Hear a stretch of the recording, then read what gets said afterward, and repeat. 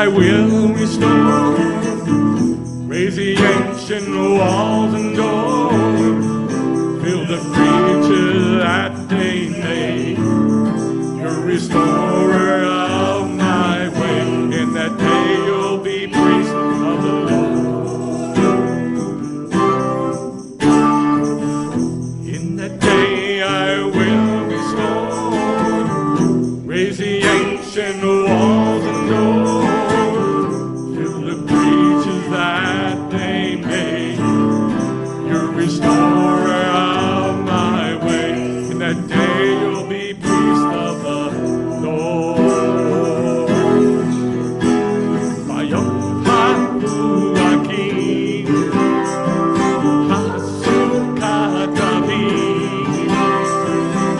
All the nations will return. In that day my zeal will burn. To the return without shame. Edom and Jacob are joined again. All the nations called by my name.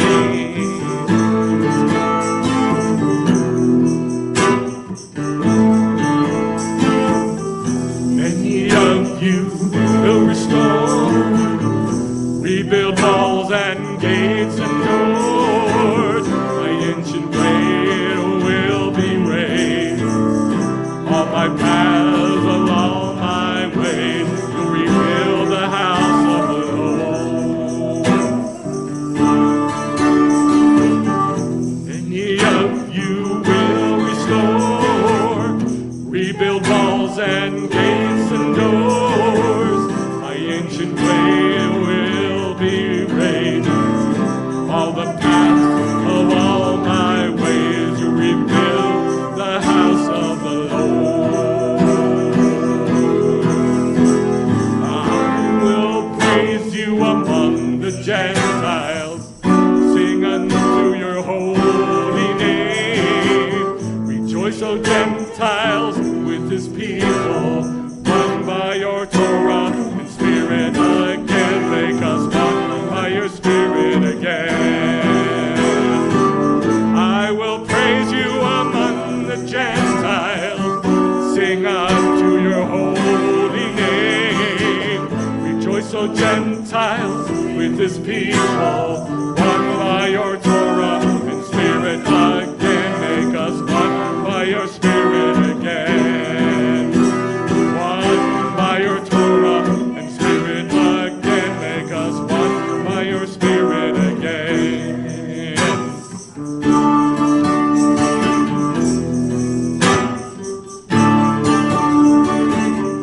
In that day I will restore.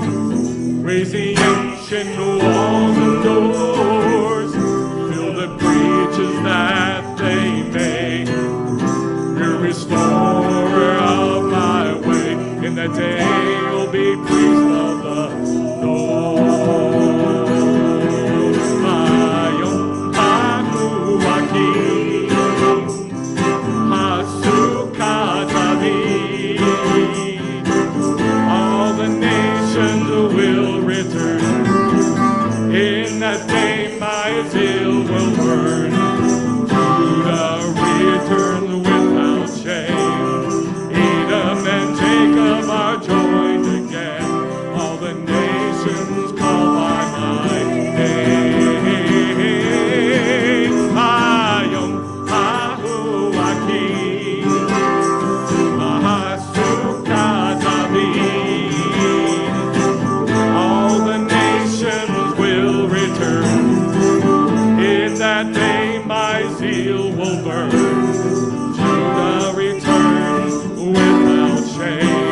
Edom and Jacob are joined again. All the nations call by my name. I will praise you among the Gentiles. Sing unto your holy name. Rejoice, O Gentiles, with his people. One by your Torah and Spirit again. Make us one by your Spirit again. Oh, I will praise you among the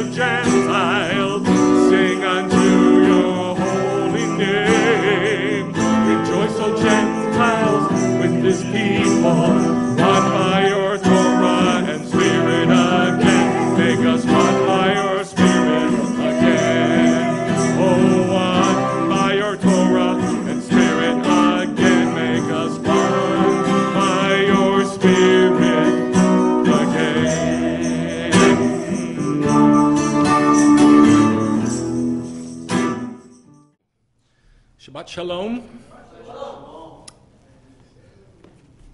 I don't know if you read the email that I sent out.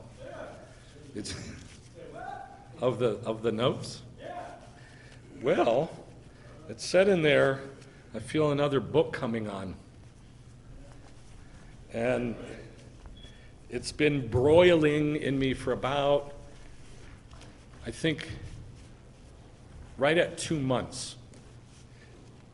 2 months ago, when I did the teaching that was just mind-blowing, life-changing, amazing, and it dropped an axe in the congregation, and that's when pruning happened.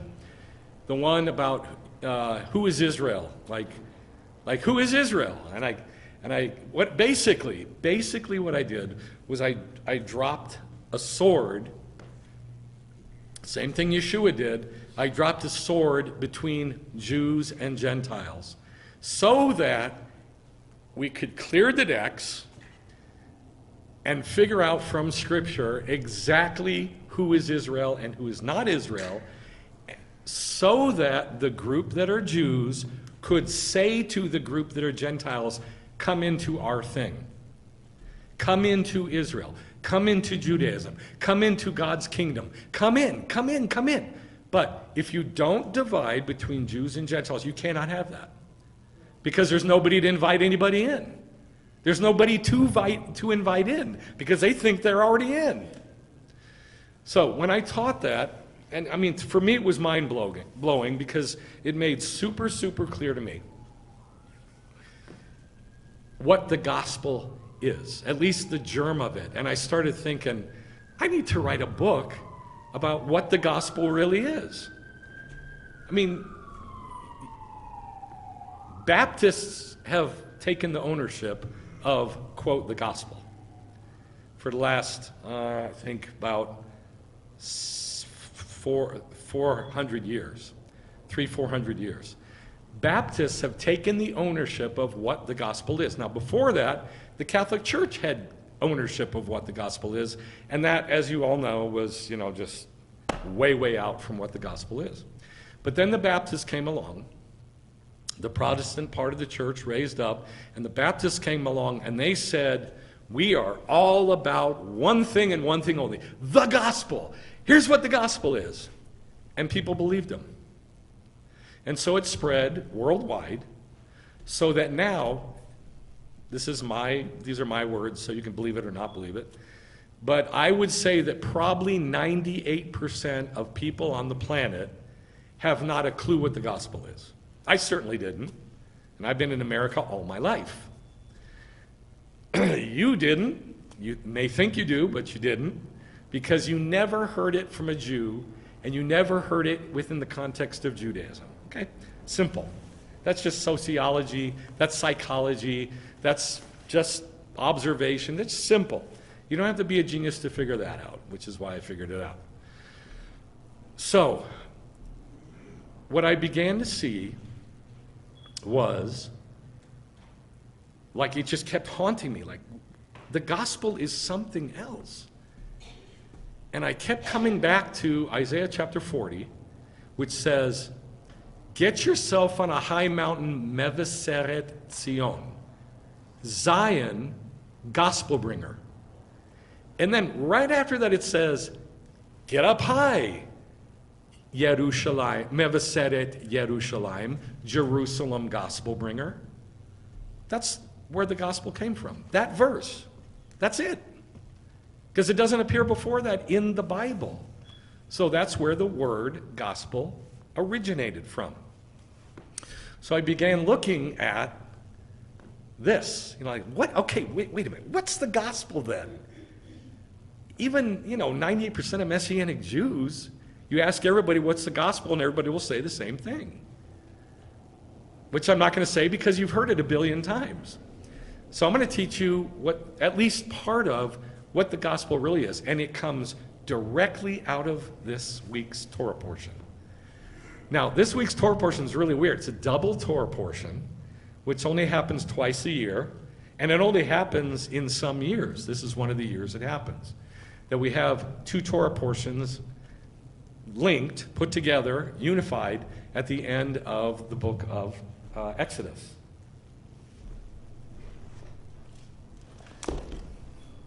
And remember, I've said for the last few weeks that the biggest narrative, the biggest continuous story in the whole Bible, what's it about? The tabernacle, right. Thank you. The tabernacle. So it's been continuous for week after week after week after week. Well, this is where it starts winding down. And then after this is Leviticus, which is working in the tabernacle. So the tabernacle is absolutely the most important thing in the whole Bible. The tabernacle and then the temple. The most important thing in the whole Bible. Why do I say that? Because there's more about it than anything else. Except one thing. What is it? Mm-hmm. The kingdom. So, there's a whole bunch of twos in this Torah portion. A whole bunch of doubles. I only have some of them, but we're going to look at them, and it's going to naturally lead right into what is the gospel really? What is the gospel really? And I think I have a title for the book called The Gospel of Zion. That's really what it is. Yeah, I mean, like if you were in the first century and you asked Jews, what's the basar? What's the basora is the Hebrew word for gospel. What's the basora? They'd say, the basora Tzion. The basora of the Mevaseret Tzion, from that verse in Isaiah 40. Okay, so let's start looking at the Torah portion. The title of the Torah portion is The Two Congregations is the Gospel. That's what the gospel is. So you got to pay attention to all the doubles. I've tried to, get most of them. I don't have all of them. Exodus 35, 1 through 10 starts with Vayak'hel. Say Vayak'hel. Vayak'hel comes from the word kahal, which means congregation. So he congregated. Vayak'hel, and he congregated, Moshe, et kol adat b'nei Israel. And that is a weird word to use there. Adat. I'm going to prove it to you. It's very, very, very seldom said in the Torah. And not only that, he says it again a few verses later. He says, Vayomer Moshe el kol adat b'nei Israel, which we'll look at. And Moses assembled or congregated the whole congregation of children of Israel. Now, the word congregation here is edut or adat. And remember, it means witnesses. Witnesses. People who witness each other, that see each other. In 1991, when I went to the top of Masada, there's a big sign there in the front of these ruins, and it says, oldest synagogue in the world. I didn't write that sign. The Israel Antiquities Authority wrote that sign, and they put it there. So I trust them. It's the oldest synagogue in the world. So I was there in this space going, this is weird. This is not like anything I've ever seen. Because everybody's facing each other. It's like a square. And everybody's on all four sides of the square, looking at each other. This is edut, witnesses. We witness each other. We see each other. We look at each other. All right. Pretty simple. That's why it uses the word adat. Moshe assembled the kol adat of the children of Israel, and he said to them, these are the things Jehovah established to do. 6 days work may be done, but on the seventh day you shall have kodesh, holiness, a rest of rests. Shabbat, Shabbaton. Shabbat, Shabbaton, that means a rest of rests. To Jehovah, whoever does work on it shall die. Do not kindle fire in any of your dwelling places on Shabbat day. Now, first thing he says, which I'll show you, this is the first thing he says when he comes down off the mountain. Do you remember what the last thing he said? The first time he went up on the mountain for 40 days and 40 nights, what the very, very last thing God said was? We'll get back to that. So then he says, and Moshe spoke to Kol Adat B'nai Israel, the whole Adat, or congregation of the children of Israel, saying, this is the word Yehovah has established to say, take from yourself a terumah for Yehovah. Every kind-hearted person shall bring it. Yehovah's terumah. Now, do you remember first time he went up on Mount Sinai for 40 days and 40 nights? Very first thing God said was, take a terumah. This is the terumah. The terumah is, he says it 3 times, yes? How many times did he say it here? Take for yourselves a terumah for Yehovah. Every kind-hearted person shall bring it. Yehovah's terumah, gold, silver, copper, blue, purple. How many times did he say terumah here? So there's another double. So now we have double congregation. We have double Shabbat, which I'll show you. We have double terumah. Teach you a few Hebrew words here. Gold is zahav. Zahav. Silver is kesef. That's how you say money in Hebrew. Kesef. Silver.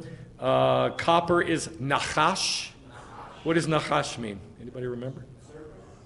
Serpent. Very good. Serpent. Means serpent. Because flaming bright. Blue techelet. By the way, you can buy techelet, proper techelet, proper picture techelet, tzitzit now. If you don't have this color, I don't even have it. If you don't have this color of techelet, it's not techelet. It may be blue, but it's not techelet. And this is an actual picture to learn from and to teach from. It'll talk to you. But if you don't have the right picture, the right blue, it won't talk to you the same information. That's why we do it. It's not a law. It's to teach us. But you can buy these now. I've had mine for about a year and 2 months. A year and 3 months. So, purple. Purple is argaman. Argaman. Now, there's 2 words for scarlet or red. It's tola'at sheni. Tola'at sheni. It means the blood of a worm. They crush this certain worm that they get from the trees, and the blood is the dye that makes the red. Now, also, techelet comes from the blood of a worm. Not a worm, a shell. Yeah, a snail, shell. From the blood of it. So, how do you make purple? The blood of the shell and the blood of the worm, you put them together and you get argaman, purple. Yeah, squish them. Tola'at shani. And linen, shesh, which means 6. And goat hair, ram skins, dyed adamim. Now, this is a different red. This is adamim, like Adam or Edom. It's a different red. Tachash skins and acacia wood and oil for lighting and spices for the anointing oil and for the incense and shoham stones and filling stones for the ephod, for the choshen. And every wise-hearted person among you shall come and make all that Yehovah has established. Now, all this shopping list of stuff, this is the terumah. How many times did God say terumah? Twice. And he gave the terumah the first time on the mountain. That's 2 terumahs. He gave it once, now he's giving it again. So terumah shows up twice no matter how you look at it. All right, now here's the second part we're going to look at. This is the second Torah portion. Remember, it's called Pikudei, which is really hard to translate it. You could translate it visit, review, shopping list, appoint, order, enumerate, count. Really hard to translate. So they translate it usually counting. I put review, but you could put anything. So this is Pikudei, the beginning of Pikudei. What it says is, Ele Pikudei HaMishkan, Mashkan, Ele Pikudei HaMishkan Mishkan Ha'edut Ha'edut Asher Pukad Al Pei Moshe. Hard to say. These are the numbers or enumeration or review or visits or whatever of the Mishkan. Mishkan of the testimony. What doubled there? Mishkan. What doubled there? Okay, so now we have 2 Mishkans. Literally, in the verse, it says, Ha-Mishkan, Mishkan. There's another double. So why all these doubles? And not only that, there's 2 Torah portions. Vayak'hel and Pikudei. So it's, now, by the way, I didn't do the Torah portion this week. I didn't study for it the way I usually do. I usually start on Monday and I start reading Rashi and then I go through and something will jump out. I didn't even do that. This week, I just started writing on the computer. I started the slide. I started writing. Oh, what? And then I would go study that. And then I'd write some more. Oh, what? And I'd go study that. Then I'd write some more. Oh, what? And this happened over and over and over. And every single time I went, oh, what? It was a double. So I'm telling you, I don't even have all the doubles on here. There's more that you should find. So now we have 2 Mishkans. And then he says, the Mishkan of testimony which were counted or reviewed or visited by Moshe's mouth. The work of the Levites under the hand of Itamar, ben Aharon, the Cohen, and Betzalel, ben Uri, ben Hur of the tribe of Yehuda, had made all that Yehovah had established to Moshe. With him was Aholiab, ben Ahisamach of the tribe of Dan, a craftsman and master weaver and an embroiderer in blue, purple, and crimson wool and in linen. All the gold that had been used for the work of the holy, the gold of the waving, that's the terumah. But here it doesn't say terumah. It says tenufa, which is a different word. Why put a different word here? Because he's already said terumah twice. He's already said it twice. So if you put another one, you're going to have the wrong number. So it's tenufa, which means waving. But this is the terumah. All the stuff that was waved was 29 talents, all the gold. 29 talents, 730 shekels. The silver of the congregation numbers was 100 talents and 1,775 shekels. Now remember, number one, this is in the Bible. And believers love to say, the Bible's the Word of God. 1,775 shekels. It's in the Bible. It's there for a reason. It's a picture for a reason. Now, I'm not going to go into it because it'd take a long time. Just remember that a talent is almost 100 pounds. And they collected almost 100 pounds times 100 of silver. 1 bekah per head. That's a half a shekel. For each one who goes through the counting from 20 years old and upward, for 603,550. Now, you can see there's lots of details here. I'm not even going to touch them because there's no time. The copper of the waving was 70 talents and 2,400 shekels. That's also a picture. All right, so let's review what happened. Number one, he goes up on the mountain for 40 days, starting when? Whoa, what happened? Starting when? When did Moshe go up on the mountain? When? What's it called?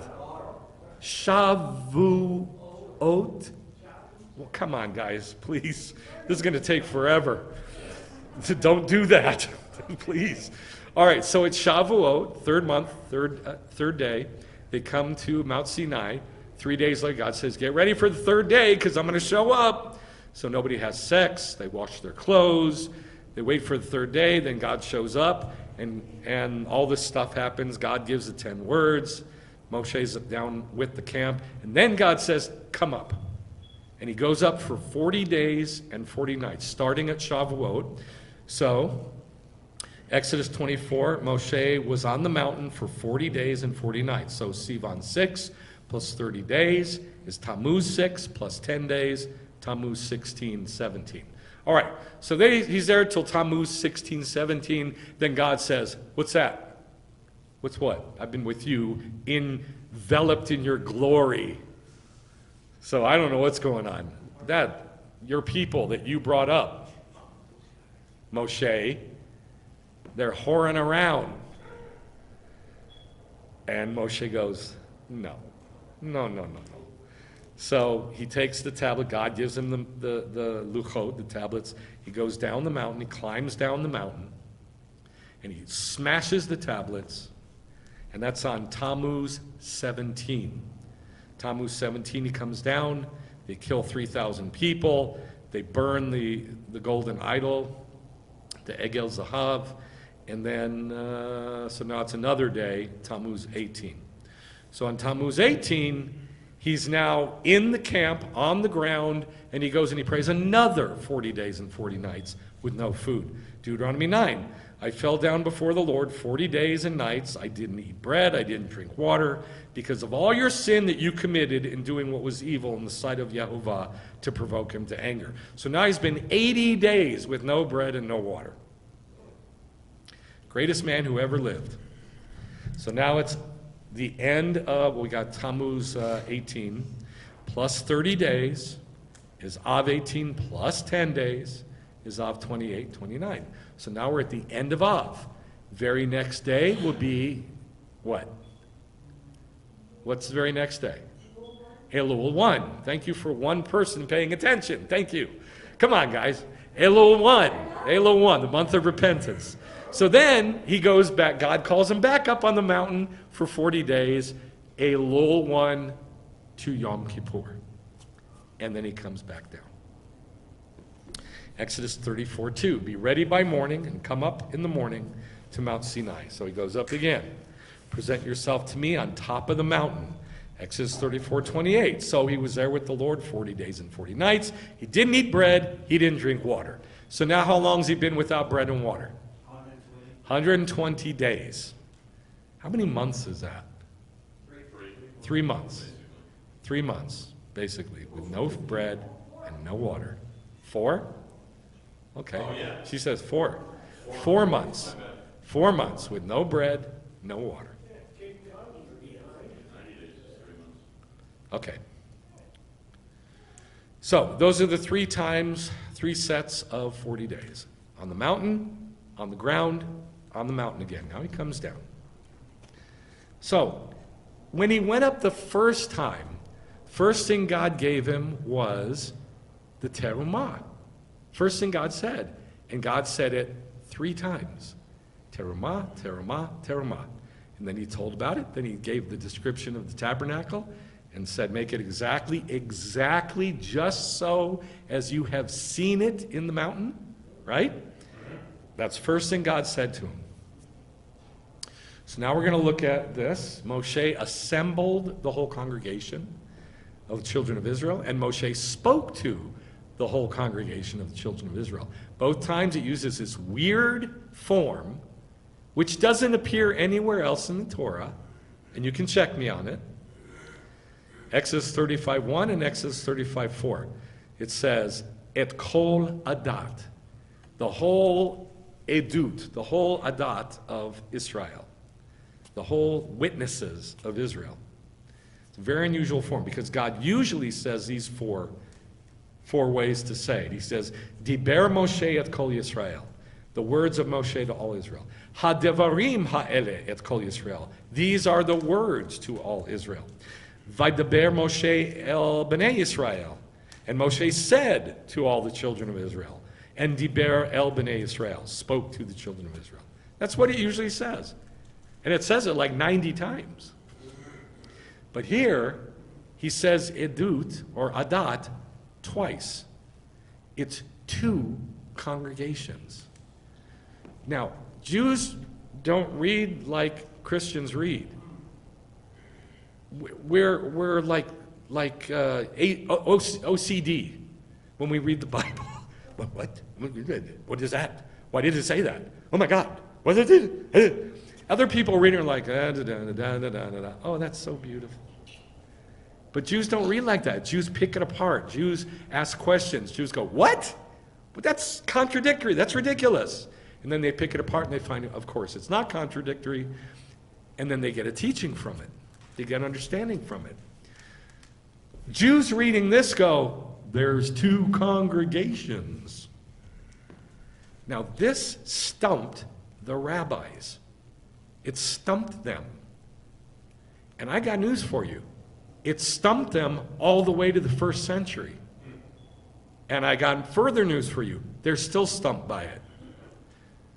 Because what happened was, some people, some Jewish people, looked at this and went, hey, there's another congregation. It's a secret congregation.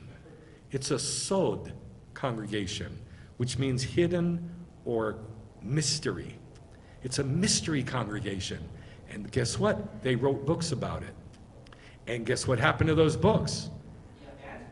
No, they didn't get banned, but the vast majority of Jews read them and went, eh. What halakha does that tell me? How does that tell me how to do a law? And so they just kind of dismissed it. But that doesn't mean all Jews dismissed it. There were other Jews who who embraced and loved Kabbalah, the secret teachings of the pictures. They loved it. They loved this doctrine of the sod, the congregation. So much so that if you look up the word sod in Hebrew, guess how it translates it halfway through the description? A congregation. Yeah. Do the research and you can prove that. Halfway through, there's like 10 words that describe sod. Hidden, secret, mystery, and then it'll say congregation. Because there is a sod congregation, literally. A hidden mystery congregation. And I'm going to try to show you today that is the gospel. Shaul said it straight up. He literally said, this is the gospel, the sod congregation. That's what I'm going to show you. So there's two congregations. Now remember, well, you don't remember because I asked you and nobody remembered, but that's okay. The last thing that God said before, on the 17th of Tammuz, before God said, hey, Moshe, your people that you brought up, look what they're doing. The very last thing God told Moshe was Shabbat. Very last thing he said to him. Well, now, in our Torah portion, we're reading about the third time that he's up on the mountain. Then he comes down at Yom Kippur. Very first thing he says that God told him, Shabbat. So God picked up where he left off 120 days ago. 80 days ago. Because the very last thing God said 80 days ago was Shabbat. And now, 80 days later, very first thing Moshe tells Israel, Shabbat. So I'm going to show you that. So Exodus 31, the last thing given on Sivan 6 to 16th of Tammuz was Shabbat. The Lord spoke to Moshe, saying, speak to the sons of Israel, saying, you shall surely observe my Shabbatot. Last thing God said.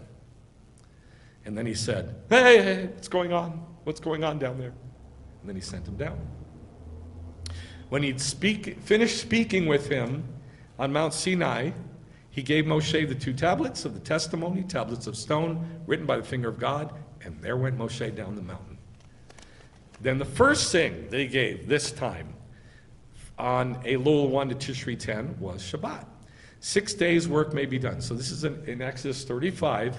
I was wrong. This is not when he's talking to Israel. This is what God gave Moshe. And then he came down off the mountain and told Israel. But this is the first thing God said in that third set of 40 days. Up on the mountain, 40 days. Down on the ground, 40 days. Back up on the mountain, 40 days. And that third set of 30 days, very first thing God says in Exodus 35 is 6 days work may be done, but on the 7th day you shall have holiness. Now, my question is why? Why? Why did God, like that's the last thing he said before Moshe went down, why does he have to repeat it on this third set? Why does he repeat the terumah word for word? I'm talking about the whole terumah, the whole shopping list, the whole description of the tabernacle, everything. Why does God repeat that word for word again? Do you think Moshe forgot? No. Because there's 2 of them, yes. Because there's 2 of them. There's 2 Shabbats, yes. There's 2 terumahs. There's 2 tabernacles. There's 2 congregations. I mean, think about it. This is the word of God, and God says, A, B, C, D, E, F, G. 120 days later, A, B, C, D, E, F, G. Why? Why does he repeat it word for word? It's God's word. What, because we forgot? And repetition is good. We need to be reminded. No. It's God's word. It's to teach us. It's to show us something. It's to show us that there's one, and then there's another one that looks exactly like it. But it's slightly different. Yes? So Moses didn't eat for 120 days. He lived exactly 120 years. Yes. Right? Yes, Moshe didn't eat and drink for 120 days, and he lived for 120 years. Yes. Right. And then you taught us that the king is in the field from a little one to Tishri. The king is in the field from Elul 1 to Tishri 10, yes. Right. And we get judged on Tishri 1, but it gets sealed on the 10th. On Yom Yes, Kippur. we're judged on Tishri 1, and it's sealed on Tishri 10. Yes? And that's when he came down. So he gave the word twice, one to establish one, and then the second time they got sealed. Okay, very good. So he gave it the first time, and the second time it was sealed. Very good. So, yes, his life is very definitely a repeating pattern. One on top of the other, on top of the other, on top of the other. He repeats the same thing over and over and over again to teach us this stuff. Absolutely. Very good. Okay. Also, it said in our passage that we're reading, you shall have a Shabbaton. How many times does God say Sabbath? Twice. Shabbat, Shabbaton. It's 2 Sabbaths. So, there's 2 Sabbaths too. There's 2 Sabbaths. There's 2 tablets of testimony, right? He shattered the first one, so he made a second one. There's 2 tablets.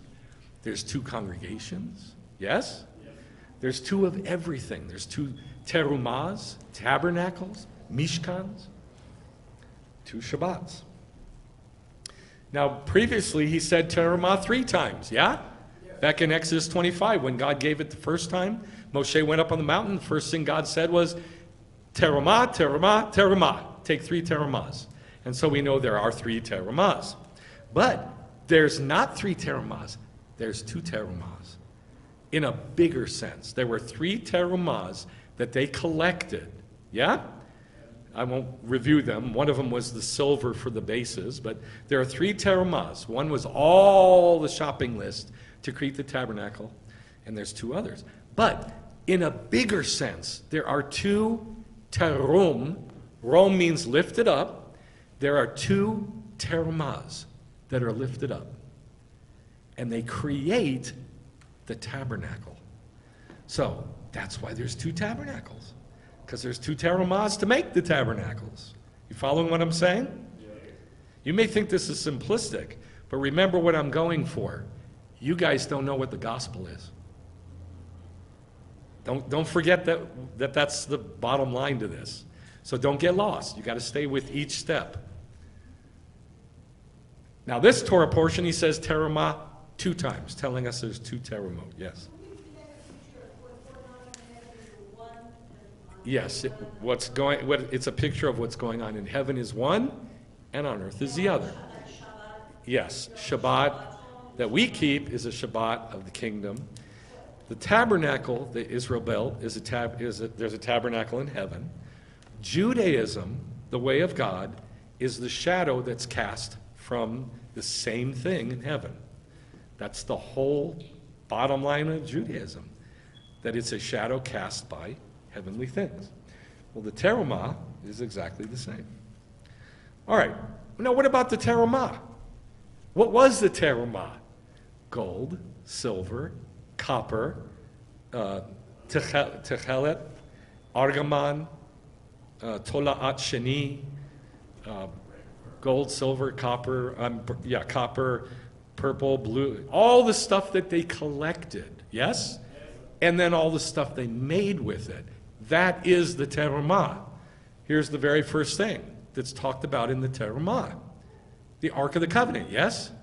Okay, so that's in heaven. There's one in heaven, so he said, make one on earth.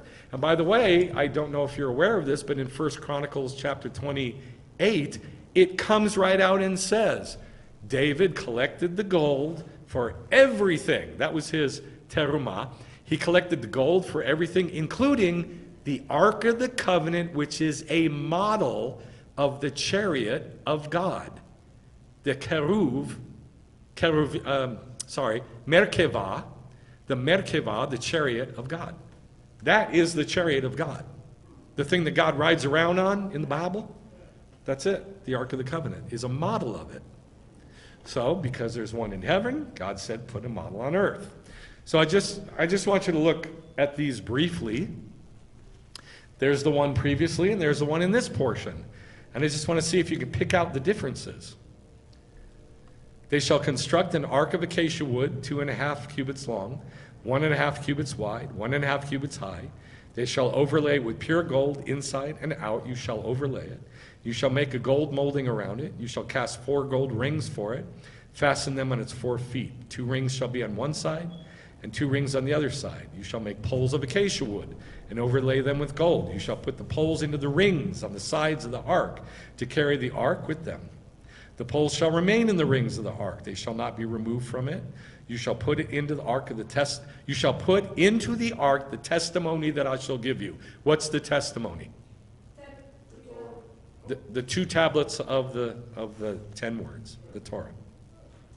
They shall not be removed, blah, blah, blah. You shall put into the ark the testimony that I give you. You shall make a mercy seat of pure gold. All right, now that was the first one. The second one. Now Bezalel made the, there's a first difference.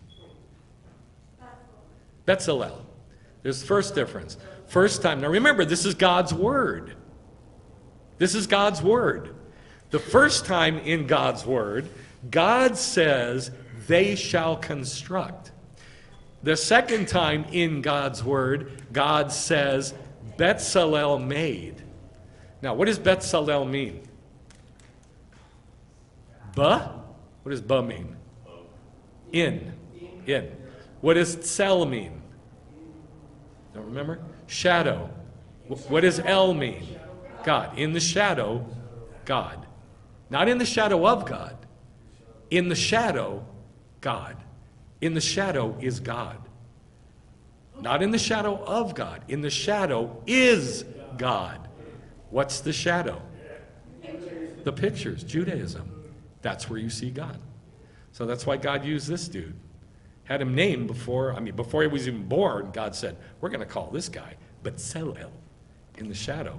God. Why? Because he's the one who made the shadows. All the pictures. Bezalel.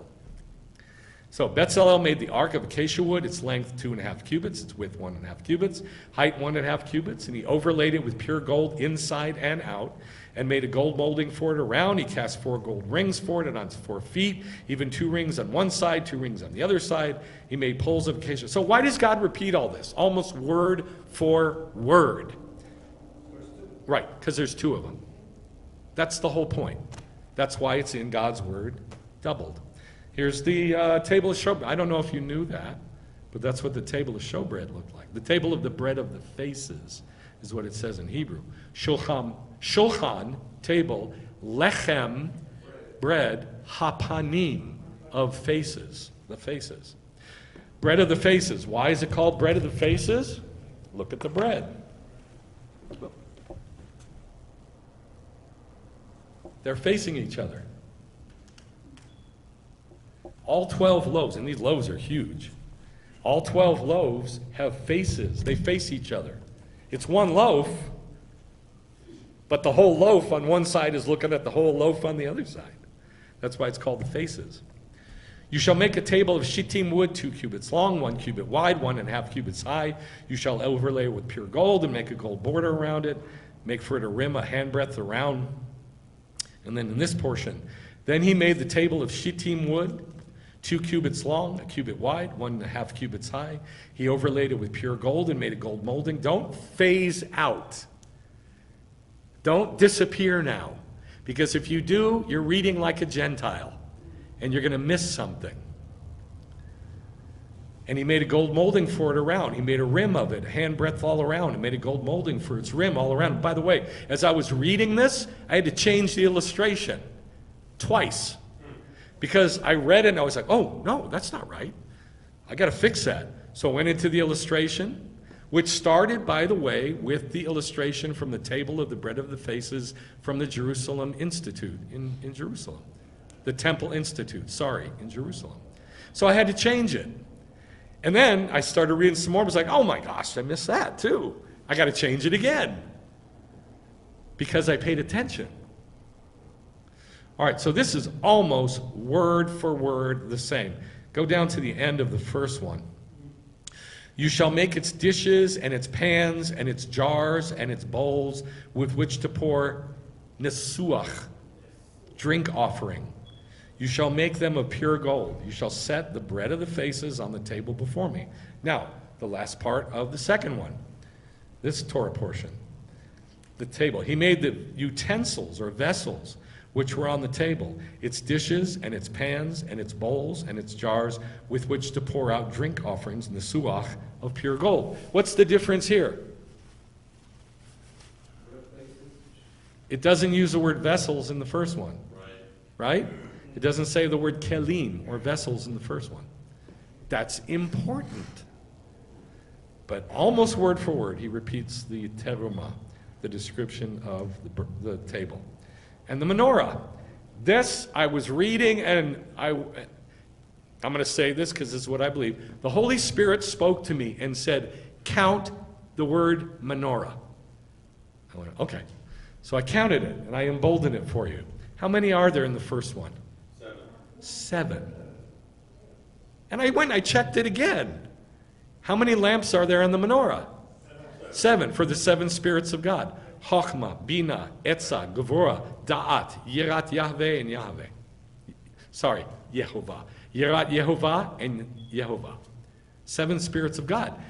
And look in the second one. How many times does it say menorah? Now, why? Because there's one on earth and there's one in heaven.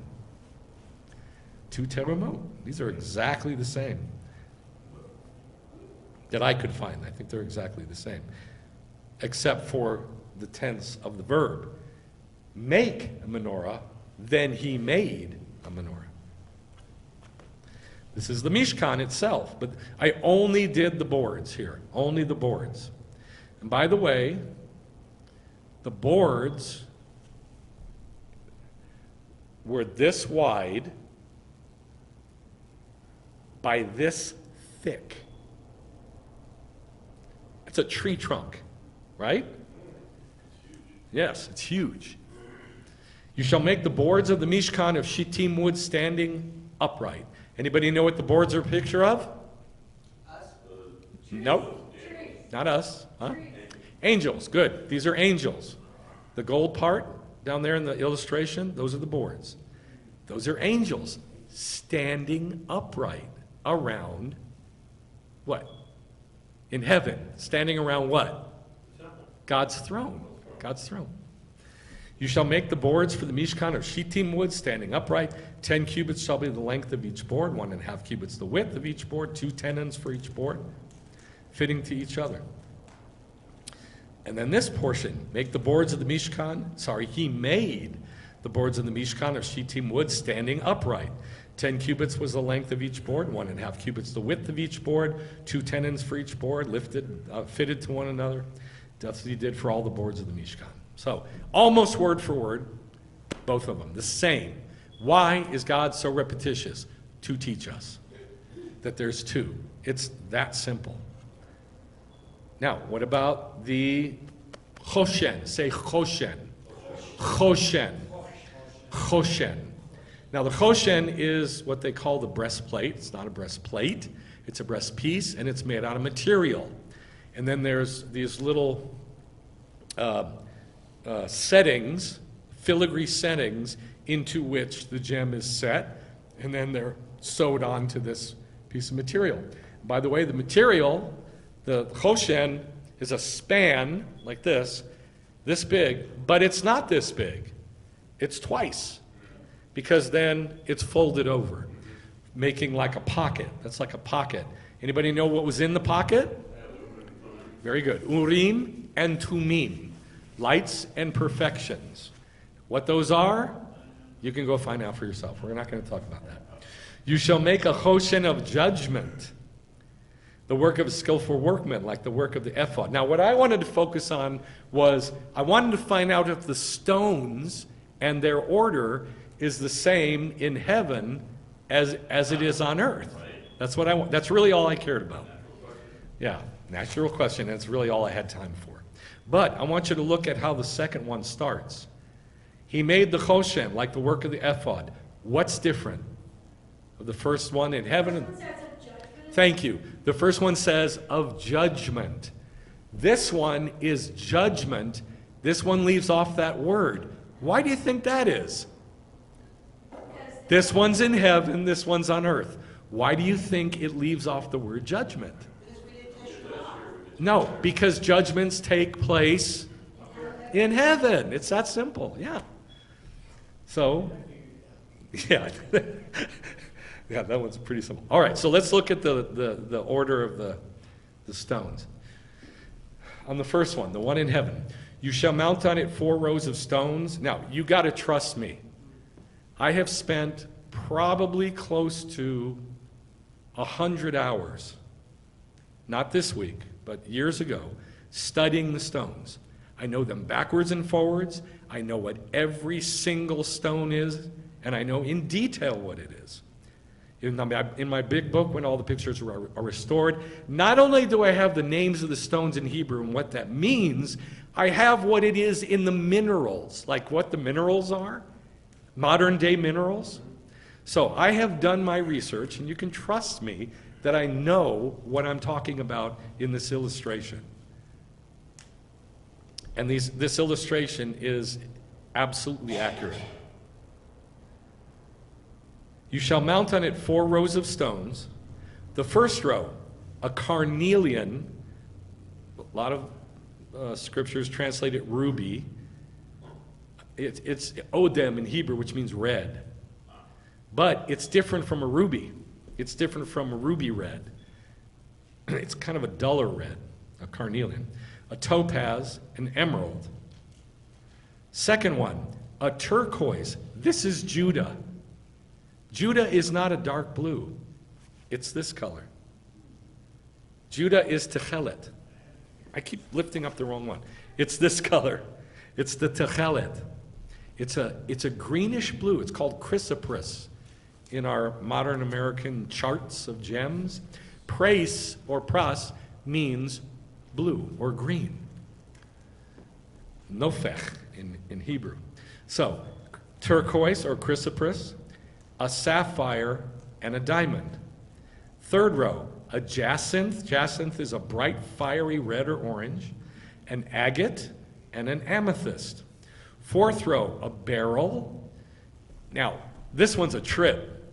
I don't know if you remember this teaching that I referred to earlier about who is Israel, and who is not Israel. We looked at the tribe of Asher. And when there's this long story from the Talmud about 1,000,000 shekels of oil, and a Gentile is sent to go get 1,000,000 shekels of oil, and the Jew gives him even more than that. And why?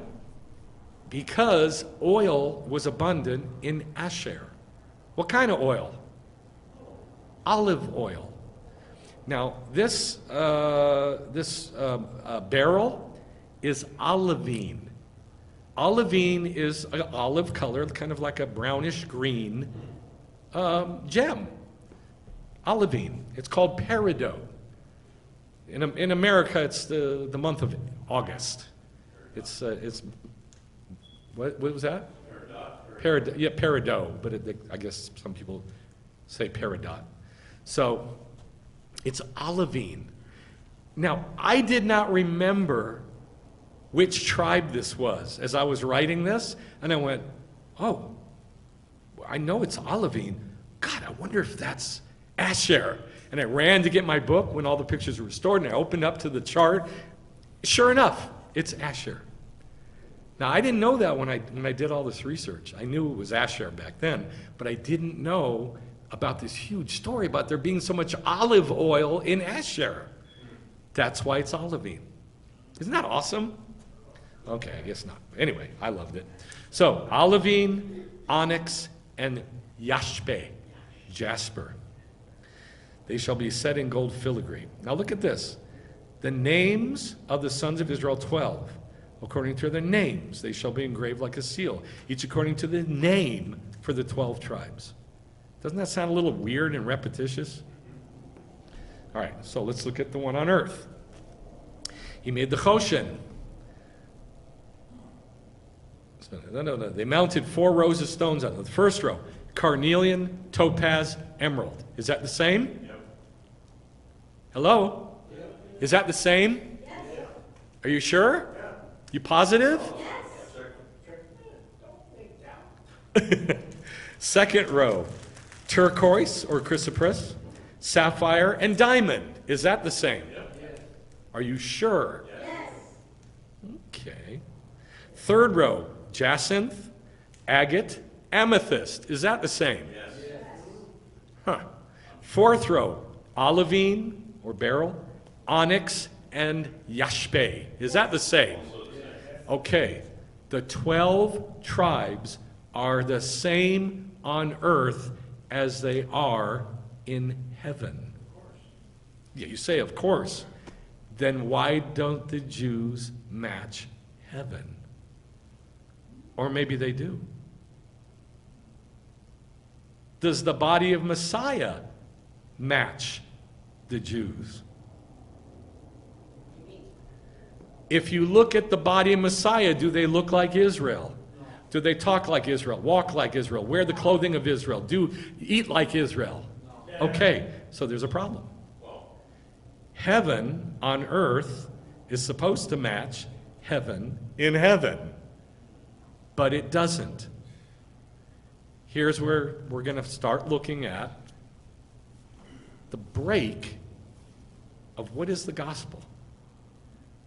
What is the gospel? If the gospel is shown in all this Jew stuff, right? If the gospel is shown in all the Jewish stuff, that's the gospel.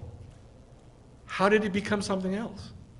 Believe in the Lord Jesus Christ, and you and your whole family shall be saved. That's the gospel. So obviously something happened. Obviously there's a problem. Now look at this down on the bottom. Look on the bottom. According to the names of the sons of Israel, they were 12, according to their names, engraved like a seal, each with its name for the 12 tribes. Again, weirdly repetitious. Is it the same? Is it the same? The one on the bottom is the one on the top. Is it the same? Why does it say name 3 times and 12 twice? Yeah, but why that number? So we're not going to go into the why of the number, but I want you to see that they are the same. And this is God's word. God is not stupid and he's not repetitious. His desire is to communicate. No, let's not go into it. It'll take forever. I know you're seeing something, but I just can't go into it right now. Okay. Now we're going to talk about the big one. And this is the bottom line of the teaching. But I think I've laid a pretty good foundation now that you can easily say there's 2 of everything in all this Jew stuff. Let's keep it real simple. There's 2 of all the Jew stuff. Would you agree? Of the congregation, of the terumah, of the things that are built with the terumah, of the Shabbat, everything. Everything Jew is repeated twice. Simple. So there's 2 edut, and Moshe assembled the whole congregation at kol edut of the children of Israel. And Moshe spoke to the whole congregation at kol edut of the children of Israel. And again, weird way to say it, it says edut, not kahal, which is congregation. Then it says, yes.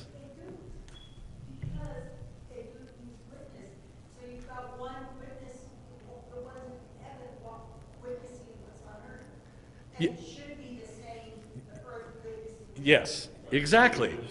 Exactly. There's 2 witnesses, one in heaven, one on earth, and God says, let everything be confirmed by at least 2 witnesses. And so heaven is witnessing earth, earth is witnessing, preaching, telling what they saw about heaven. Yes. There are 2 edut. Now this is a trip. I read this and I was like, what? What does Rashi say about that? These are the countings of the Mishkan. The Mishkan of the testimony, which were counted by Moshe's mouth. So here's what Rashi says. I never read this before, by the way. Never saw it. HaMishkan, Mishkan. The word Mishkan is written twice. This alludes to the temple. What?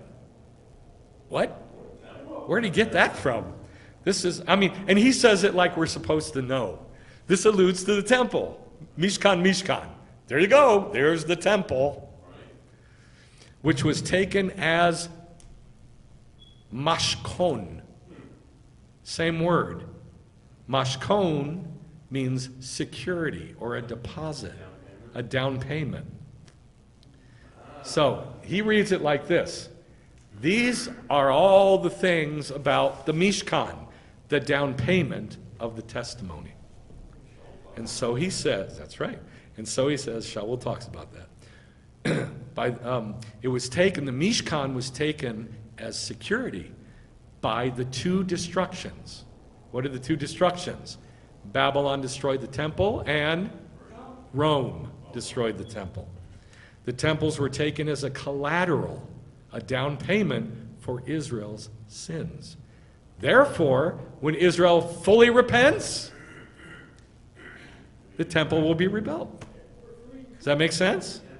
So he's saying what I'm saying. He's saying there's something mysterious about the future, about there being another temple, another Mishkan.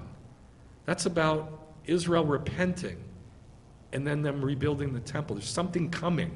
There's something mysterious about this.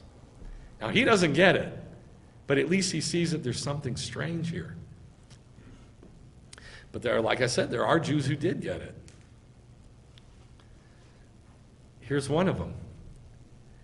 There was a book written, not by Enoch, but it was written way, way, way after Enoch in Judaism. I'm sure he, said these words and it was written down, but not by Enoch. And it was in Judaism. It was all over in the first century. It was all over Israel. Very popular book in the first century. First parable, when the congregation of the righteous shall appear. What in the world does that mean? We're already in the congregation of the righteous for the last 3,000 years, aren't we? In the first century. If you're in the first century, and you're, 2,000 years. You're 2,000 years since Abraham, aren't you already in the congregation of the righteous, which is Israel? But he says, there's one coming. And so, what? What are you talking? We are the congregation of the righteous. No. When it appears, when it finally appears, the sinners will be judged for their sins and shall be driven from the face of the earth. What? There's another congregation of the righteous? Who is that? But he makes it sound like it's not us. Sort of.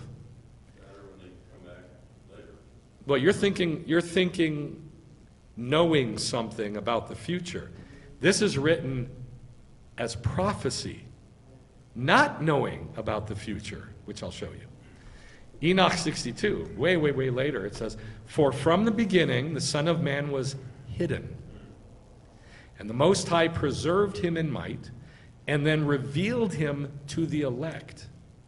And the congregation of the elect, I thought that was us, Israel. And holy shall be sown.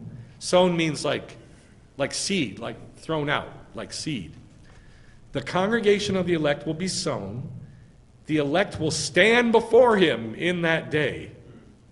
What? Now, Jews reading this would be very confused by it because they go, wait, that's us. We are the congregation of the righteous, but you're saying there's another one coming. There's somebody else. You get what I'm saying?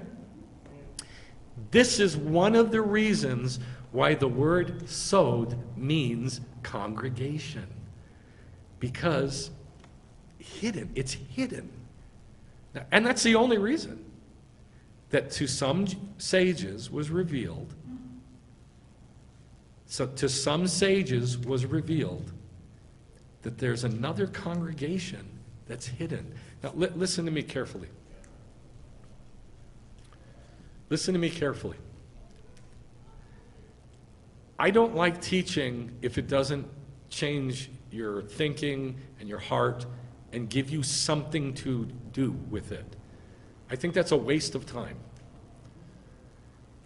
You need to learn this because you are surrounded by people who do not, and you're one of them, by the way, who do not know what the gospel is.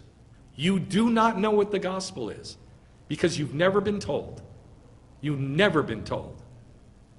I was never told. None of us were ever told.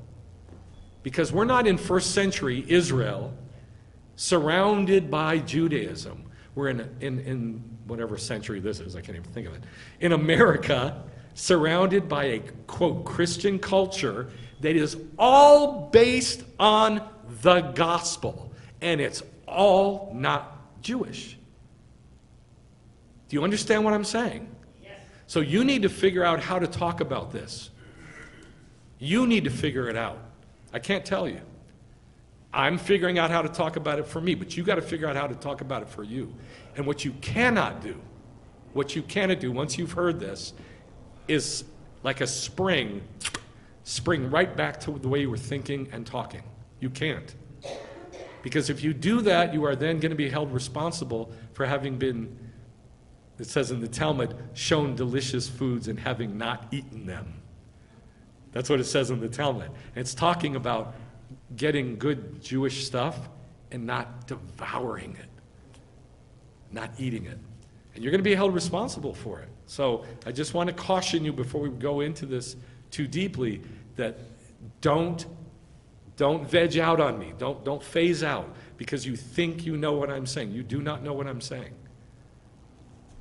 And I'm going to try to help you to be able to talk about this in a rational way. Okay, so this passage in Numbers is the only passage that the Jewish sages and rabbis used to talk about this hidden congregation. And it's about these two guys, Eldad and Medad. They're both Jews. And what it says is, 2 men had remained in the camp. Now what happened was Moshe said, go get all the leaders and bring them out of the camp so we can set them apart, and the Holy Spirit, I'm going to put some of my Spirit on them, and they'll be filled with the Spirit, and they will start prophesying. But 2 guys stayed in the camp, Eldad and Medad. They didn't do what they were supposed to do. So they don't belong. They're in the wrong place.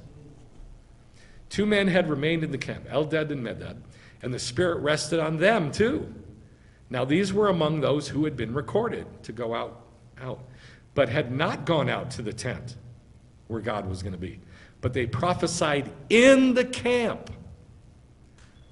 They weren't supposed to do that. Then Yehoshua said, Moshe, shut them up.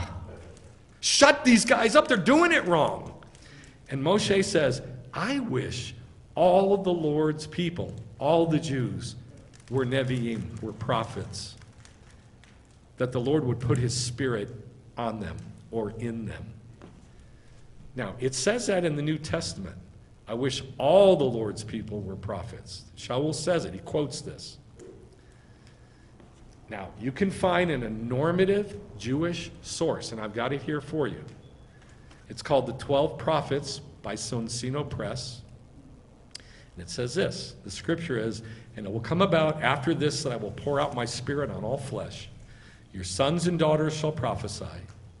Your old men shall dream dreams, and your young men shall see visions. And on the male and female servants I will pour out my Spirit in those days. From Joel 2. Messianic Jews love this verse. They love this verse, and that's where they stop. This is just the beginning. Because what the rabbi says about this in the commentary, after this, the word acharit, afterward, in the Messianic age. After this, in the Messianic age, everybody will be filled with the Spirit. The prophet now declares that the Holy Spirit of prophecy also will be bestowed on young and old in the future. It will be the possession of everybody, as Moshe expressed. Now, when a Jew says everybody, this is what freaks everybody out in Judaism. He means Gentiles too. The rabbi here means Gentiles. And the commentary goes on to argue about it. Everybody, including Gentiles? Yes, everybody, including Gentiles. What? And here's where the break comes. Now, Christians, Gentiles go, well, of course. But Jews do not, because it was hidden. It was a secret. And you need to change the way you're thinking if you go, well, of course. It's not of course. Gentiles were not allowed in unless they said, I want to come in and do what you're doing. Yeah? Okay. Now, this was understood by a few people in the first century, but not many. This is why we read in Acts chapter 15, in verse 1, it says, Jews came down from Judah and said, what do we do with the Gentiles who are believing in Yeshua? Circumcise them and instruct them to keep the Torah. Yeah, cool. So we've always done. And then Peter says, I don't think that's right. I don't think. And they start arguing about it. And then Paul and Barnabas go, no, that is not right. We've been out there giving the gospel to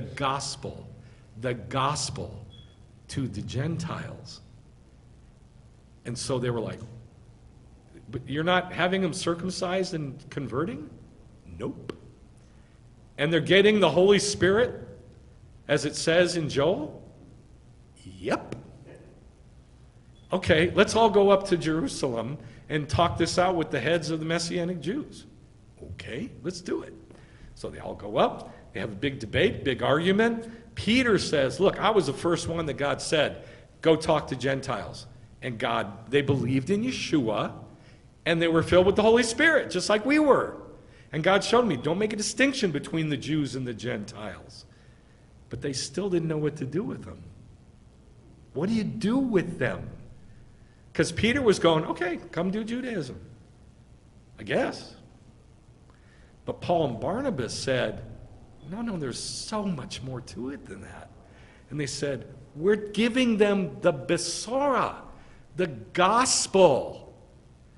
And so they talk about it. And then Jacob, wisely, he's the head of all the congregations, and he says in Acts 15, therefore it is my judgment that we don't cause trouble for those from the Gentiles. What does he call them? Gentiles. Why? Because that's what they are.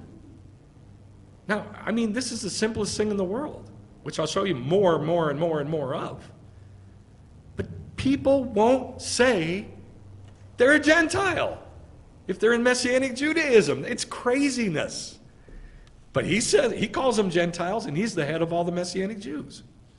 And he says, the people who are turning to God, who are Gentiles, who are turning to God, but that we write to them, they abstain from food contaminated by idols, from sexual immorality, from strangled animals, and from eating blood. Why? Because from ancient generations, Moshe has those who preach him in every city, and he's read in synagogue every Shabbat. So, yeah, Judaize them. That's the gospel. That's the gospel. Believe in Yeshua, and then start reading, hearing, studying, doing Moses. That's the gospel. Okay. Now, Paul was the one who really understood this. And we're going to look at what he said. And I want you to look for two things. Number one, I want you to look for this. Did he call the Gentiles who already believed in Yeshua Gentiles? Yes. That's number one. Because if he doesn't, if he says, you were formerly Gentiles, but now you're whatever, that's different. But if he calls them Gentiles after they're believing in Yeshua and going to the synagogue, learning Moshe every week, this is a whole new thing. And then the second thing I want you to look for is the hidden congregation, the second congregation. Ephesians 2. Remember that formerly you, it doesn't say you were formerly Gentiles. It says that formerly you, Gentiles in the flesh. So what does he call them currently? Gentiles in the flesh. He calls them Gentiles in the flesh. Yeah? But formerly, you Gentiles in the flesh, who are called uncircumcision, remember that you were separate from, number one, Messiah. Remember, you were separate from Messiah. Remember, not that you were raised in America in a Christian society thinking you've been Christian all your life. Remember that you were formerly cut off from, number one, the Messiah. You were excluded from, number two, the commonwealth. What's commonwealth? That's the word edut. Or it could be kahal, congregation. Edut or kahal. There's no such thing as commonwealth in Hebrew. But 1,000 times in the Torah, it does say edut and kahal. So that's what he's got to be talking about, yeah? Because that's all there is in the Torah. So you were separate. You were separate from the edut, the kahal of Israel. And you were, now why is Paul talking to these poor Gentiles like this? That's the gospel. Do you think he said something different when he was with them? Oh, you've come now to Christ. But that's what people picture. They think that in his letters, he's reflecting how he was, which was so nice to the Gentiles, and we don't want to deal with those Jews. But the truth is, these are rough words. Wouldn't you agree? You were cut off. You were separate. You weren't part of. Don't forget. You had nothing. Right, honey? Right? That's rough words. This is how he spoke. This is how he taught the gospel. Gentile, you are cut off from God. You're cut off from Israel, the edut of Israel. You're cut off from the covenants of promise. You're cut off from the Messiah. And look at number 4. I think this is mean. You had no hope. When was the last time you said that to a Gentile? A Christian. Somebody who calls themselves a Christian, and you don't even know if they're born again. You don't even know. You're not sure. When was the last time somebody said that to you? Or you said that to somebody? You had no hope. You're cut off from the Jews. You're cut off from Israel. You're cut off from God. You're cut off from Messiah. Why? Because you're a Gentile in the flesh. You're a Gentile. Those are rough words. Cut off from number 5, God. This is the gospel. But now, in Messiah Yeshua, don't phase out here. It doesn't say you were brought to the throne room of grace. It doesn't say you were brought to God. It doesn't say, well, it does say that. It doesn't say you were brought to heaven. It doesn't say you were brought to the grace or anything like that. What it says is, you who were formerly far off. Far off from what? Those 5 things that he just listed. Have been brought near to what? To those 5 things. By the blood of Messiah. This is the gospel. I want to show you more. This is the gospel. The gospel is that Gentiles who are far off, like Abraham, are brought to the Torah. Because it says Abraham did the mitzvot, the commandments, the Torah, the instructions, the mishmarim, the watches, or the cycle of the festivals, new moon. I'm sorry, cycles of the festivals, the new moon, the Shabbat, and the chokim, the statutes. That's Judaism. And he brought Abraham to it, right?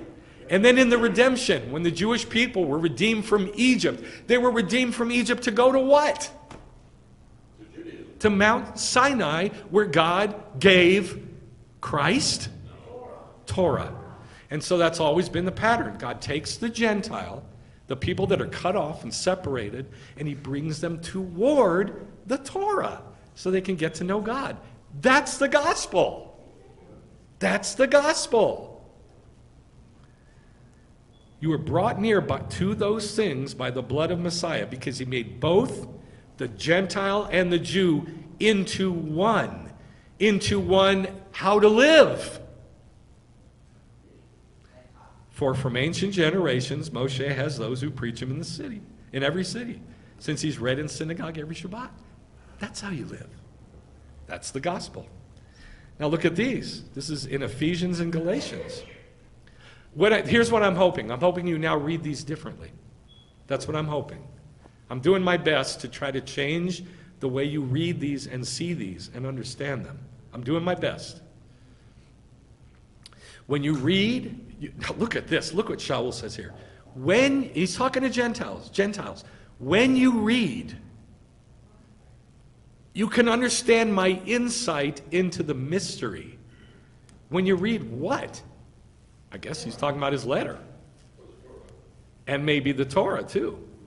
When you read, you can understand this is Shaul talking. He says, my insight. When you read, you can understand my insight. That's pretty big, don't you think? It's in the Word of God that Shaul says, when you read, you can understand my insight into the mystery, the sod of Messiah, which in other generations was not made known to the sons of men, like it has been now revealed by his holy apostles and prophets in the Spirit, to be specific. Guess what he says? Gentiles. That's pretty clear, right? To be specific, that the Gentiles are fellow heirs and fellow members of the body. What's the body? Israel. Remember when Israel came to Mount Sinai? It said 4 times they came, they encamped, they rested, they were there, and then it flips it and it says he encamped at Mount Sinai. One guy, one body. And the Jews, they didn't know what to do with the Gentiles who were getting born again. But Shaul did, and here it is. I mean, think about these words, man. He says, in the Word of God, preserved for us in the Word of God, when you read, you can understand my insight, which is that the Gentiles are fellow members of that body of Israel. This is the gospel. This is the gospel. And fellow partakers of the promise of Messiah Yeshua. These are huge words. Do you get what I'm saying? Now think about conversations you've had with people about the gospel. And you went, I know, isn't it great? Yeah, man. The Ruach HaKodesh is doing this and doing that, and yeah. And you agreed with them, and you went along with it because you were like, yeah, that sounds good. But it's not good. It's not true. Because the bottom line, the end goal of that conversation, I'm just guessing, was probably not this. That Gentiles got to do Judaism to come to know God. You get what I'm saying? This is heavy. It's amazing. Ephesians 4. So I say this and affirm together with the Lord that you walk no longer as Gentiles walk.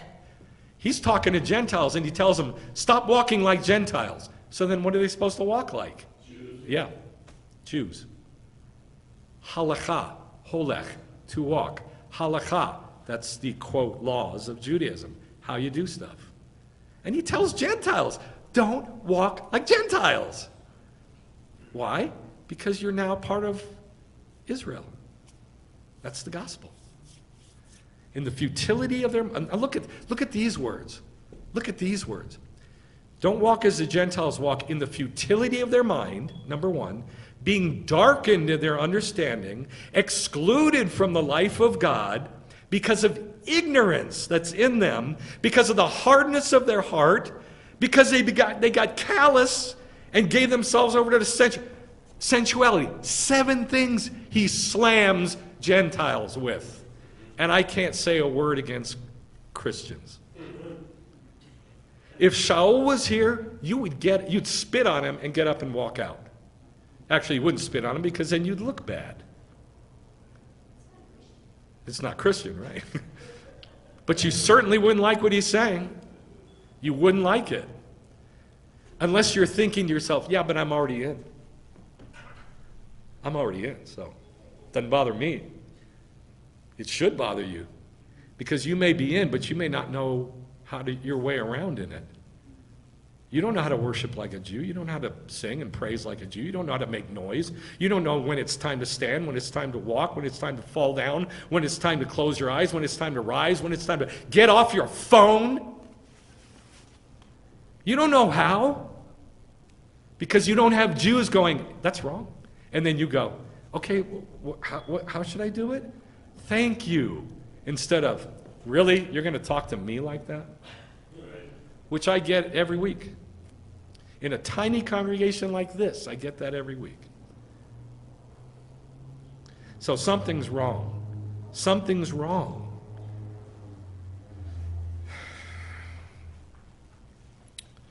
I mean, these are mean words that Shaul is saying. But the big one is this: don't walk like a Gentile. So then how are you supposed to walk? Galatians 2, verse 2, verse 8, and then verse 14 through 15. The gospel that I preach among the Gentiles, the gospel that I preach among the Gentiles, or he who effectually worked for Peter in apostleship to the circumcised, effectually worked for me also to the, what does he call them? Oh, is he mean? Why does he keep calling them Gentiles? That's what they are. But when I saw that they were not straightforward about the truth of the gospel, so he's going to immediately talk about the thing you don't want to hear about. Relationship between Jews and Gentiles. That's the gospel. Relationship between Jews and Gentiles. Israel and Christians? Maybe. That's the gospel. It's all about the relationship between Gentiles and Jews. That's the bottom line. And he says, when these guys came from Peter, I saw they weren't straightforward about the gospel, the truth of the gospel. So I said to Kepha in the presence of everybody, if you, being a Jew, Peter, Kepha, live like the Gentiles. He's saying this to Peter. Peter lived like the Gentiles?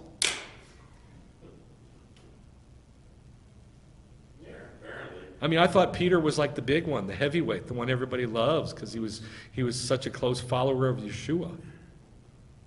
But Shaul rebukes him and says, but look what he says. Look at the specifics of how he rebukes him.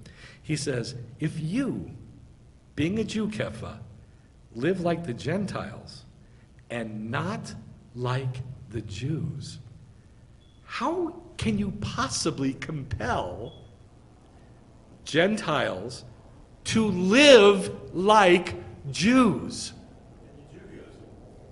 He can't Judaize them because he's living like they are. In some ways, he's being a hypocrite. And by the way, he uses the word hypocrite here.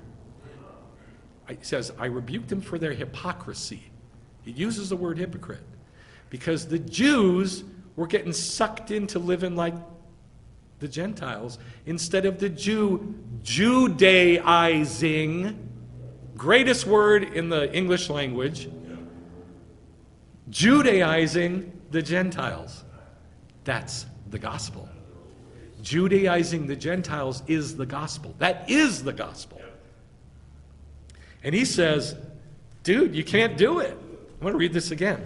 If you, being a Jew, live like the Gentiles and not like the Jews, how can you compel? Now, the way it reads is like, how dost thou compel the Gentiles? It's not that. It's like, how can you do it? How are you going to do it?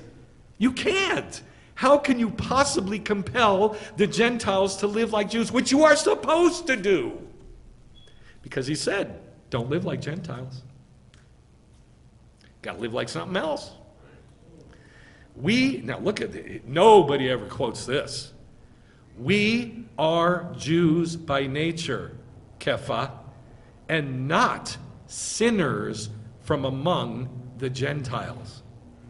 Nobody likes that verse that I've ever shown it to. Nobody. They immediately change the subject. We are Jews by nature and not sinners from among the Gentiles. And yet, when these Gentiles come in, what does Shaul call them? Gentiles. He doesn't stop calling them Gentiles. Yes? Okay. In the beginning of the paragraph, you were saying Peter, and then you switched to Kepha. So Kepha is the Hebrew for Peter. Why? But what I was going to say is it kind of like when he's Peter, he is in the spirit? No, it's just like Paul and Saul. By the way, I don't know if you know this, but almost every single Bible character has at least two names. Did you know that? Almost every single, and probably every character, but I haven't been able to verify that. But I've got it down to about 80% of biblical characters have two names. Well, he's one of them. Now, Galatians 3, the scripture foreseeing that God would justify the Gentiles. Again, he calls them Gentiles. Preach the gospel. Oh, here we go. The scripture preached the gospel. That's what it says. The scripture, foreseeing that God would justify the Gentiles, preached the gospel to Abraham. How did the scripture? There was no scripture when Abraham was alive. Through the Holy Spirit, right? That's why Abraham did Judaism. Remember? Nachmanides said, how did Abraham do Judaism? Do the Torah? The whole Torah? By the Ruach HaKodesh. Remember? Okay. Scripture preached the gospel to Abraham. What did Abraham do? Judaism. And that's how it preached the gospel, the Besorah, to Abraham. And here's the words that he said. All the nations, all the Gentiles will be blessed in you. So if there's no Jews, Israel, distinct from the nations, how are the Jews, Israel, the children of Abraham, going to bless the Gentiles? Because they ain't no Gentiles. We're all one. You see? You must understand that there's a difference, a huge difference between Israel and the Gentiles. And you're invited into that complete upside down, backwards, inside out world that you know nothing about. But you got to look at it like that, or else you're never going to know what the gospel is. And you won't know what Abraham knew. So then, those who are of the faith, those who are of understanding, of faith, are blessed with Abraham, the believer. Remember, Abraham did the mishpatim, the mitzvot, the chokim, and the Torah. And that's how Scripture preached the gospel. A Gentile doing Judaism. That's the gospel. You starting to see what I'm saying? I'm hoping your mind, it's like a ship, and it takes a long time to turn that ship. Romans 9.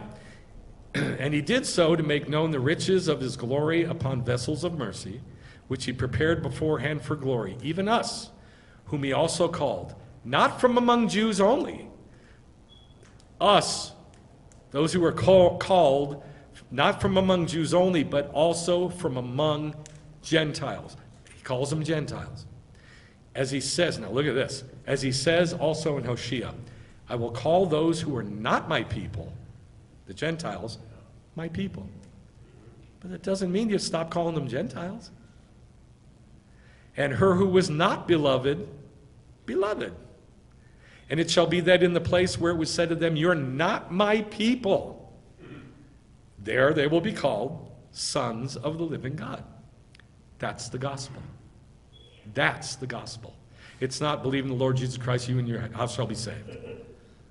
It's that you as a Gentile get to come into a Jewish body, do Judaism, and therefore come to know God. That's the gospel. If you had to bring it down to one tiny little statement. Romans 11. Salvation has come to the what? Uh-oh. Uh-oh. Why doesn't he say to former Gentiles? Because they're Gentiles. Salvation has come to Gentiles to make the Jews jealous. That's why God saved you if you're a Gentile. It's for Israel. It's not for you. Well, it is for you, of course. But it's not for you. Ultimately, it's for Israel. To make them jealous. But you're not living like a Jew, so how are you going to make them jealous? I guarantee you it's not going to happen. Only thing that made me jealous to bring me to the Messiah, really bring me to the Messiah, was Joe Good, a Gentile, who taught me Judaism. And I was so jealous I couldn't eat, drink, sleep, couldn't concentrate for a month because I was jealous. And that brought me into Israel, into God's body. Salvation has come to the Gentiles to make the Jews jealous. Now, if their transgression, if the Jews' transgression is riches for the world, and their failure is riches for he calls them Gentiles again. This guy won't get off it. How much more will the Jews' fulfillment be? But I'm speaking to you who are former Gentiles. No. I'm talking to you believers who are Gentiles. He cannot be any clearer. He can't be any clearer. They're Gentiles. And he's talking to them and calling them Gentiles and saying, this is what you're in, man. This is what you're called to. Open your eyes and look what's going on. And this was before the church took over the universe and destroyed Judaism and spread throughout the earth the doctrine, the heresy of Hellenism. This is before that. And he calls them Gentiles. And right after this, he talks about being grafted in. Because that's the gospel. Gentiles, you are grafted into what? Judaism. Israel. All right. Hopefully I have gotten it across that this is what the gospel is. This is the secret congregation. This one is probably the clearest passage where he comes right out and says it. But there is a hidden secret congregation, and that is the gospel. That's why the Jews don't know what it is, because they don't know what the gospel is. They didn't know what to do with Gentiles. Even it says it in Acts 15:1. They came down from Judah and had no clue what to do with Gentiles who were coming to the Jewish Messiah. Romans 15:9-12. For I say that Messiah has become a servant to the Jews. Really? Did you ever see that before? That Messiah became a servant to the Jews. Now, why? So that they could get born again?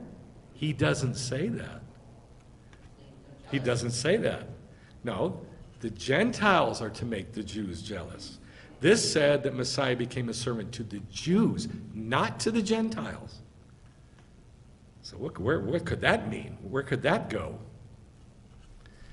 Messiah has become a servant to the Jews on behalf of the truth of God to confirm the promises given to the fathers and for Gentiles to glorify God for his mercy.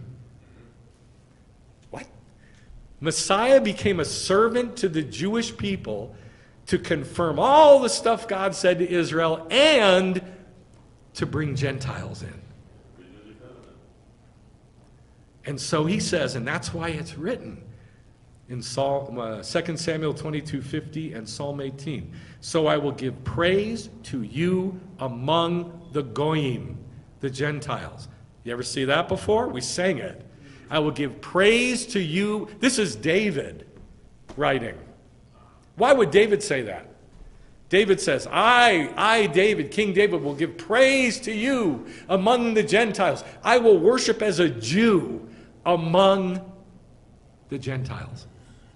I was telling the pastor here this last week, Jews used to be really evangelical in the first century and before. Did you know that? Jews were incredibly evangelical. Now, you'll read the words of Yeshua and you won't recognize it. He says, you'll travel heaven and earth, to what you hear is, and make them twice the sons of hell as you are. And remember, he's talking, these are brothers talking to each other.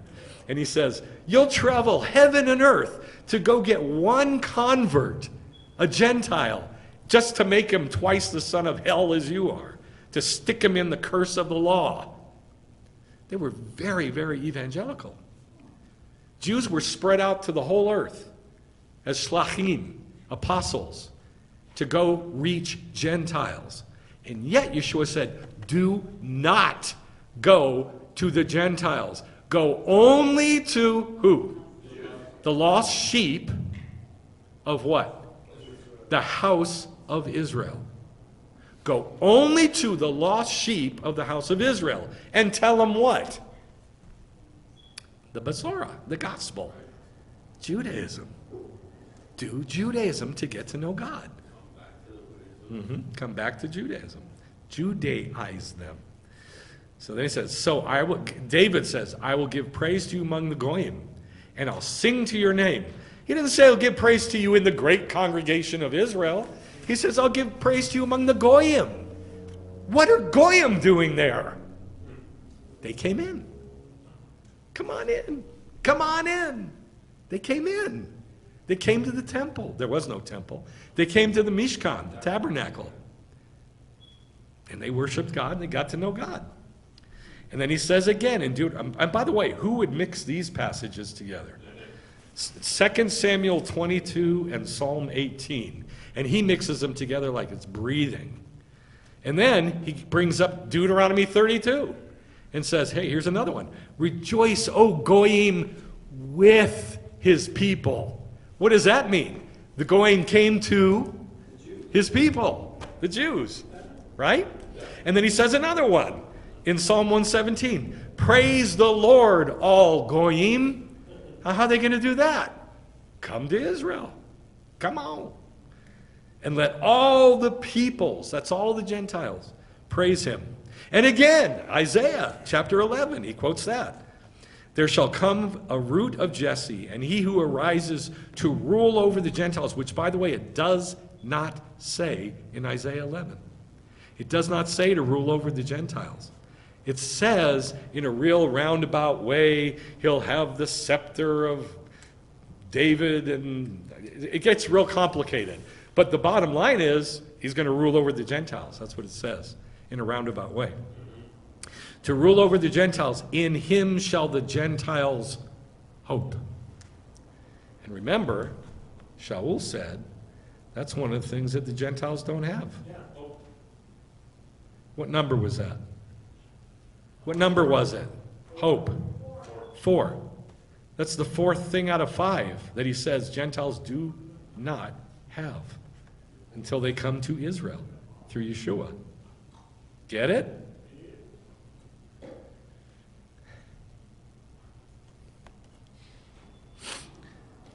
To rule over the Gentiles. In him, the Gentiles will hope. All right.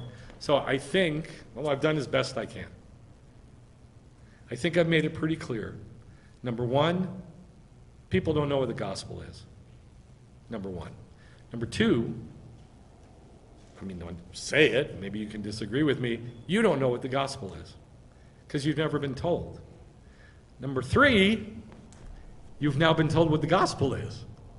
And number 4, you need to go make this sure inside of yourself so that you can talk about it. Because you know what you're supposed to be doing? Judaizing. You're supposed to be Judaizing. Even you Gentiles, you're supposed to be Judaizing. You've been brought into the Jewish thing. This is your house. You better talk about your house. Right? Okay. Let's pray. Abba, thank you that you have made so clear that there's a hidden congregation, another congregation. I ask, Father, that you would open the eyes of many, many teachers to see what the gospel really is, to see the gospel of Zion, Mevaseret Tzion, Zion, the gospel bringer. And Lord, I ask that you would anoint these words, that you would bring many people to listen to these words. In the name of Yeshua, Father, by your Spirit, I ask that you'd pour out your Spirit and pour out your Torah and blend them together in your body in the name of Yeshua. Amen. Let's stand for the Aleinu. Just the first part. Just the first part. First paragraph. Aleinu l'shabeach la'adon hakol, leted gedula le'yotzer bereshit, shelo asanu kagoye ha'aratzot, velo samanu kamishpachot ha'adama, shelo sam kelkenu kahem, vegor aleinu kakol hamonam. Let us adore the Lord of all, who in greatness created the world from of old, that he has not made us like the nations of the earth, not made us like the families of the land. He has not made our destiny like theirs, or cast our lot with all of them. Amen. Shabbat Shalom. Let's do Kiddush, please.